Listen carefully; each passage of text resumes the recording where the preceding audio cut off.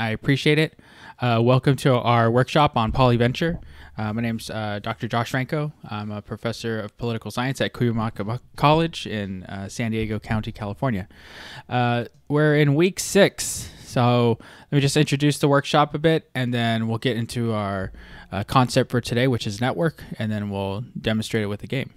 So Poliventure is a workshop series that explores how games relate to concepts in political science, and I'll be live streaming games and discussing how different elements of the game relate to political science.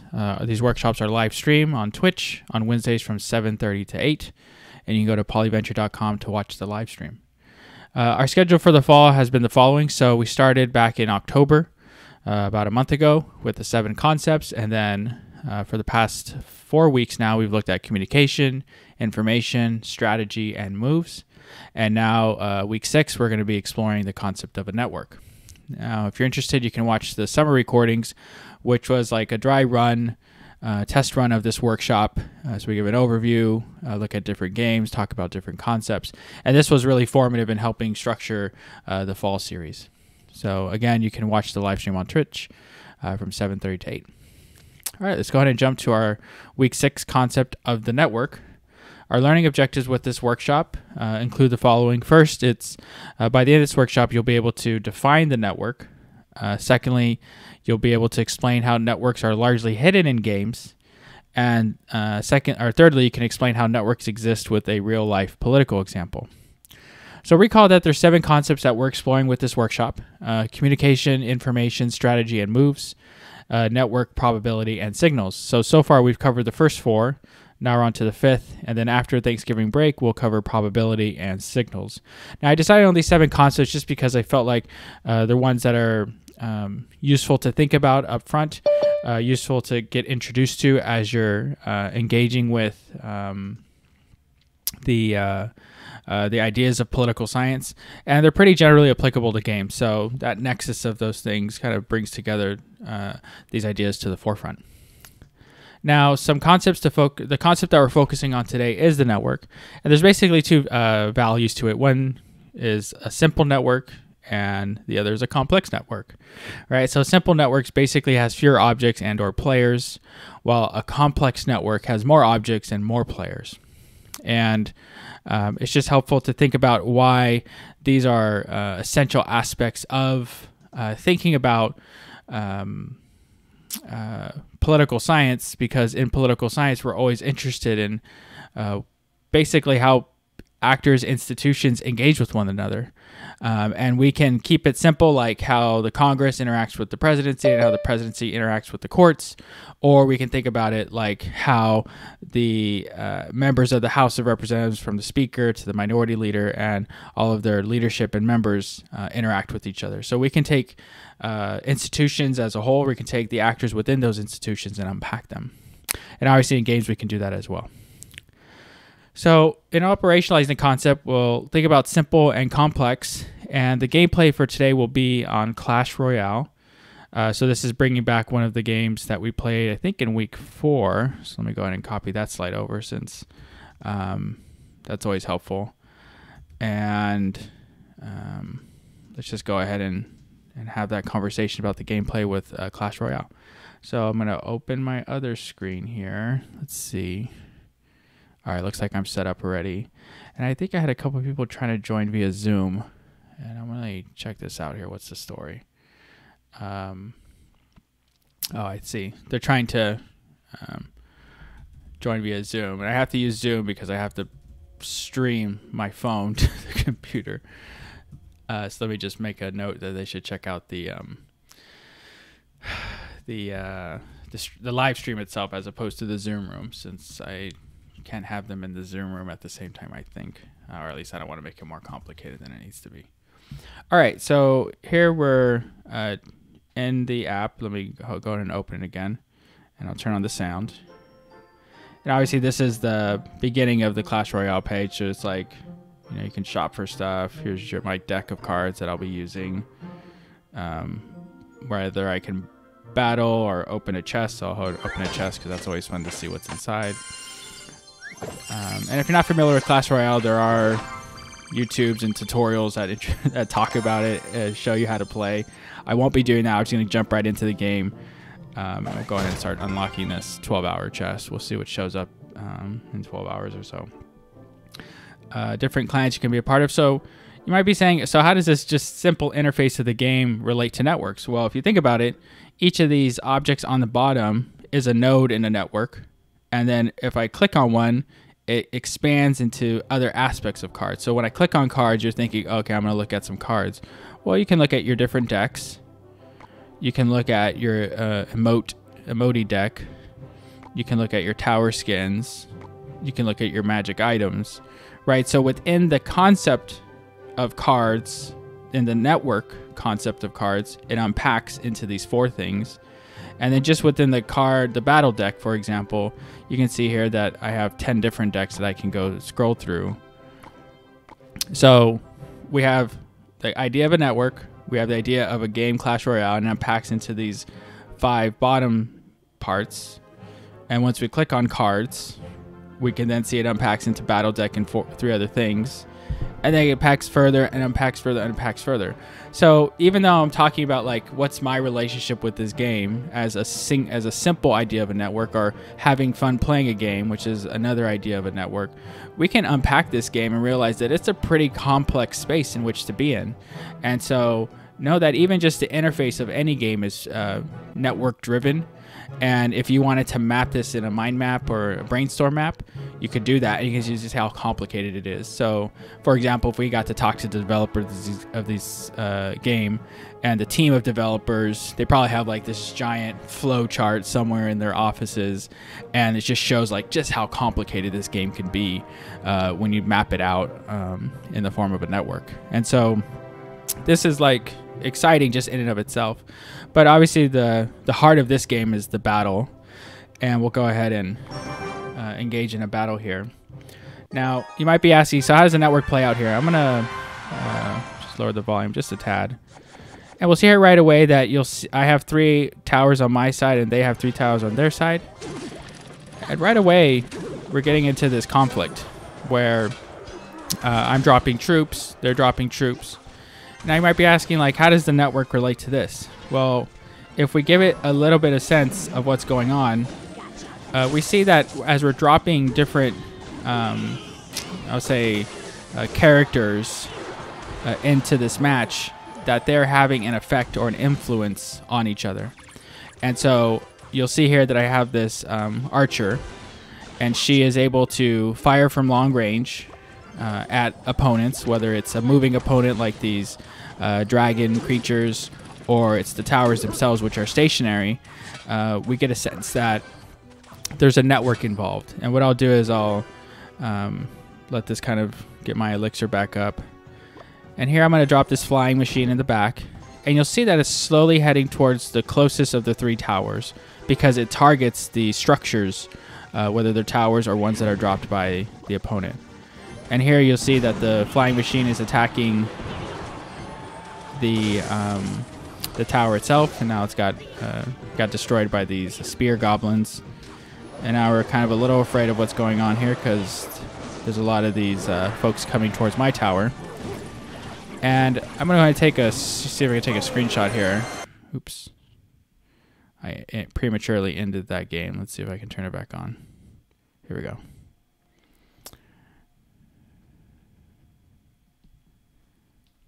I've lost the sound because I pressed the button, but that's okay. And let me go ahead and drop one thing. And I just want to take a screenshot here if it's going to let me. So take a screenshot, and I'm going to I think that should do it. And I'm going to go ahead and let this game run its course. I'll lose because I just want to demonstrate. Actually, I'm just going to end it here. I think it'll be a little easier for what I'm trying to do. So I'll go ahead and take a picture here with my computer itself. And let's just capture the screen. Great. Now here's the screen of the game I was just playing. And I want to point out a couple of things that just like illuminate how much it matters to a game to have this kind of network space in it. And let me go here. So first we have my tower, my main tower, and then I have my secondary tower. And I had my tertiary tower, but I lost it in the course of the game. And then my opponent also has their towers as well. So I'm going to color them in a different color just so we're get a sense. So here's their main tower, second tower, and the third tower. And right away, you should start to see a network that's forming. Now, obviously, these towers can't move, so they can't attack each other. So there's actually no direct connection between them, and the connections happen when you have these different moving battle cards played. So I'm going to circle this band of 3 dragons, this spear goblin, this other spear goblin, and then this giant. Now, note that these were dropped. One set went from here to here. The goblins were dropped here, and they moved all the way over here. And then the giant was also dropped from here, and they moved all the way across and down this way. And now it starts to look like I'm playing a football or soccer or some other kind of game where you have players and you setting up a play. And just know that each of these actors are heading towards this tower because it's the closest of the now 2 that are remaining. And this is a network, right? This is a connection between different different actors of this game. And with just a simple game like Clash Royale, we can say, well, let's take a look at this game and what it means. So I'm going to go ahead and play one more time to demonstrate how some of these other actors can engage with each other. So let me go ahead and battle one more time. All right, so here we go again. One thing I'm going to do is I'm going to play first this electric card on the bottom right, and I'm going to go ahead and strike the tower of my opponent. So now my opponent sent one of their miners to attack me, and I'm dropping a couple folks over. And just now I'm going to drop my archer on the far right and realize that the archer should turn and fire towards the cannon giant, and that creates a network connection, right? In the sense that we're going here, they have a rocket launcher, and that person shoots, and then they spray. They hit with their rocket, and then that rocket sprays out further.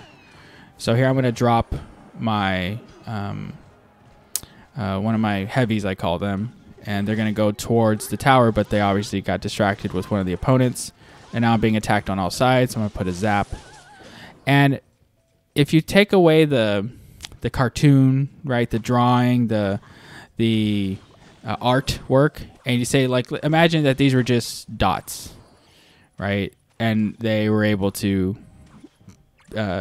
just take away all the skin, right? The artwork, and you'll be like, these are just dots that are engaging with each other, right? Some dots are stronger than others. Some dots move faster than others. Some dots have long range abilities, while other dots have short range abilities.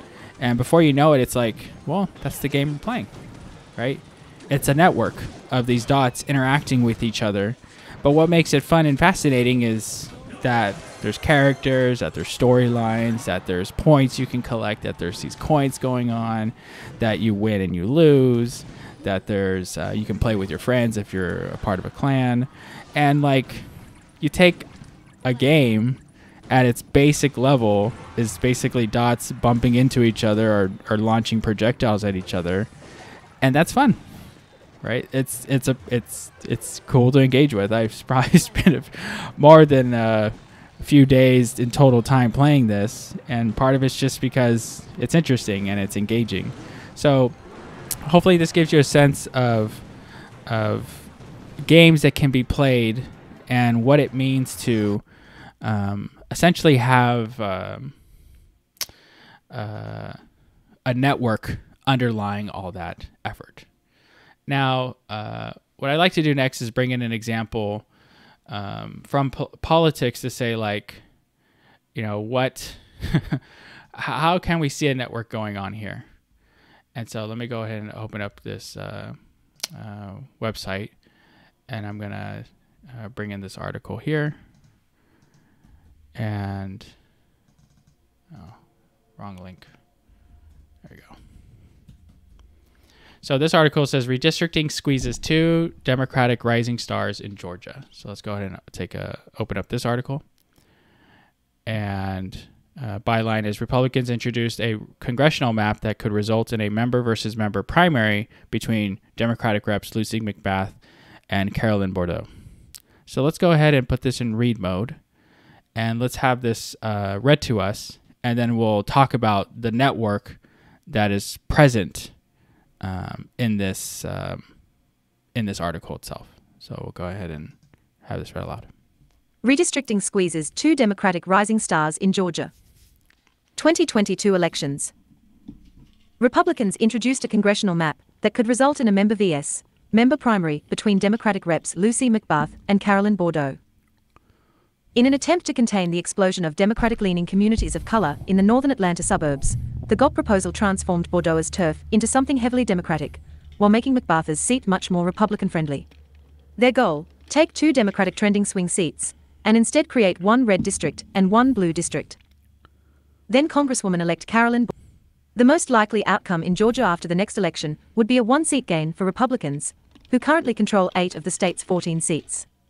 But in the immediate term, it could create a primary next spring between 2 incumbents angling for prominence in a state trending toward Democrats. Members being pitted against each other, it's an unfortunate consequence of redistricting, said Democratic Representative Hank Johnson, who represents a majority black district southeast of Atlanta. It could happen in Georgia. Their predicament is a classic redistricting math problem: 2 incumbents, 1 seat, but it's also a little more complicated.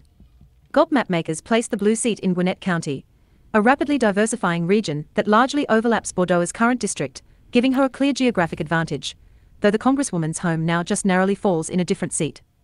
But McBath, who's in her second term to Bordeaux's first, has a larger political profile in Washington, D.C., and the Atlanta market, and she's been a stronger fundraiser. Bordeaux made clear in a statement on Wednesday that she would be seeking re-election in the new 7th District, which the campaign estimates includes roughly 60% of her current turf. Over the past year, it has been an honor to represent Georgia's 7th District in Washington, she said. The newly released congressional district map represents a majority of my current constituency. I look forward to being a voice for everyone in this new district as I continue serving our community. The 7th District also contains a slice of McBath's current seat, but not her home in eastern Cobb County.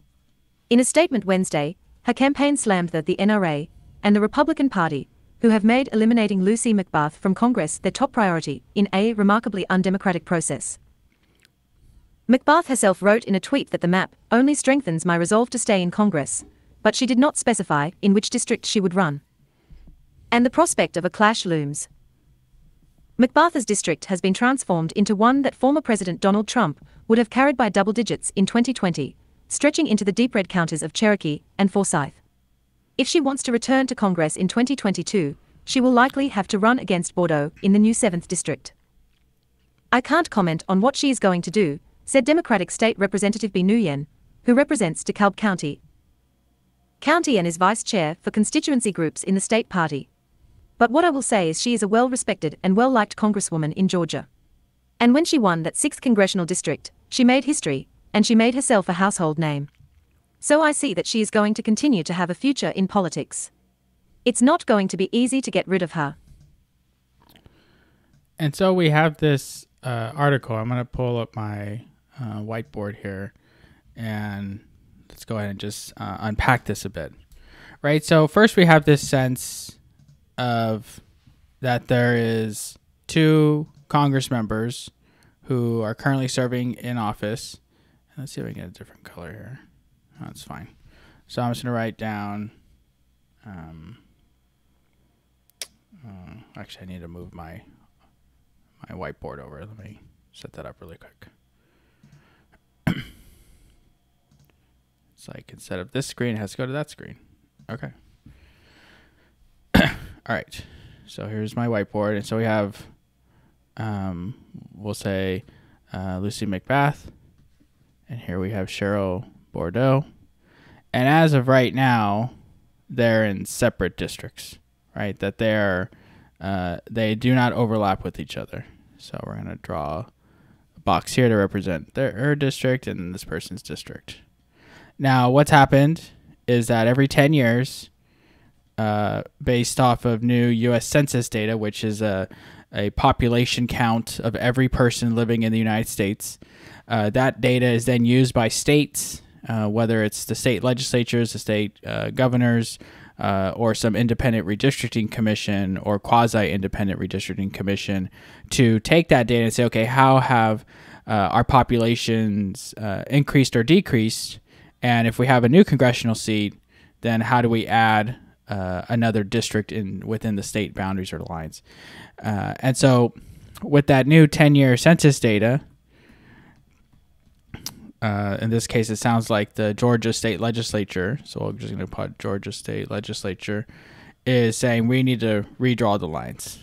And let me go ahead and zoom us down here. So they're going to redraw.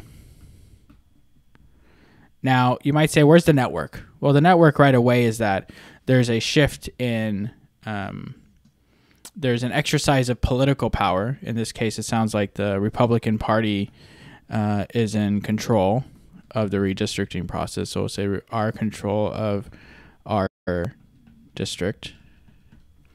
And what they're looking to do is how do they maximize their power in relation to the opposing party, which in this case would be Democrats. So Republicans and the network of Democrats. Now, oops, drew an extra line there. And so within these two groups, obviously there's competition happening amongst Republicans, probably for seats that we're not hearing about in this article, but it's happening. And there's competition for power happening between Democrats, and there's obviously competition happening between the two at that kind of party level, but there's probably interactions happening between the two at the individual level. But in this article's case, it's focused on the two incumbent Democratic members. So again, Lucy McBath and Cheryl Bordeaux. Now, what's happened is that the Republican Party that's controlling the process has said, well, you guys' old districts had you separated, but now what we're going to do is we're going to basically group you together. Let's do that. And let's see how you figure this one out. So the question is, who's going to run in whose district? Now, it sounds like, based on this article, that 60% of this new district is Cheryl Bordeaux's old district, while the remaining parts of it are Lucy McBath's district. But there's obviously going to be tension between the two. Now, as the article goes on, it says like there's different political players. They have different views of what's going on. And so we can we don't see it in the article, but we can infer that obviously the supporters of Lucy McBath are interacting with each other. So we're going to put happy face Lucy McBath and the folks who are happy face Cheryl Bordeaux, who are like now starting to look at each other with some degree of suspicion, like, all right, friends, like, you know, the raised eyebrow, like, what's going on here? And now, before you know it, we're starting to see this network unpack before us as we're reading this article. And so the power of all this is basically to show that in reading anything about politics, there's always going to be this network that exists, and this network of people, this network of relationships, this network of histories that are overlaid by political districts, political histories, political power dynamics that are going on, you know, whether it's at a national level between the president and the Congress and the courts, or at a state level between the governor and the state legislature, or within parties, like between Democrats, or between parties, like between Democrats and Republicans. And before you know it, like, the network is pretty complicated pretty fast. But it's always helpful to think as you're reading through an article, and I wish this kind of happened. Maybe one day it will. Is like anytime somebody writes an article, they have like a little network map on the side that says, this is what it looks like. This is what we're trying to explain to you. But overall, it gives you a sense of what's going on. So with that, I'm going to go ahead and we'll call it an eye unless we have some discussion, which we might, but I think it's a little quiet for today because we're going into the Thanksgiving weekend. So my hope is that with all this, you get a sense that the network obviously can be simple, right? Or it can be complicated. And now any network can be as complicated as you like, but you can probably collapse it into something very simple. So if you ask someone, tell me about your family, they might say, well, let me tell you about my relationship between myself and my parents, right? That's a simple network. Or they might, when they're asked that question, tell me about your family, they talk about their brother's cousin and their sister-in-law's dog, and like before you know it, the idea of the network gets really complicated really fast. You're like saying, okay, wait a minute, how does that work? And so people can make it as simple or as complicated as they like. And my hope is that you saw that in the game of Clash Royale, where you're like, well, how does that work? Well, if you position the towers are fixed, but if you move your battle cards in a particular place, it lets them connect with others. It lets them make contact with others. But if you take away the artwork, you just see like little dots, bumping into each other or launching projectiles at each other. And it's like that old game, like the Centipede game, or the games back in days of old where it was just like Pong, right? Like these two things moving along and this ball getting bounced around. And then we can see it like in real life, where we're hearing about people, we're hearing about their political affiliation, we're hearing about their politics, and you might get like engrossed in that story and what's going on. But at the end of the day, it's like there's two political actors, and they're having a competition over something, and their supporters would obviously have a competition over that because they're going to be drawn into camps. And before you know it, you see a network go from simple to complex. So hopefully this helps in understanding what a network is and realizing that it's obviously in the games that we play, and it's obviously in politics as well. So with that, thanks for taking the time to listen in, and have a great night.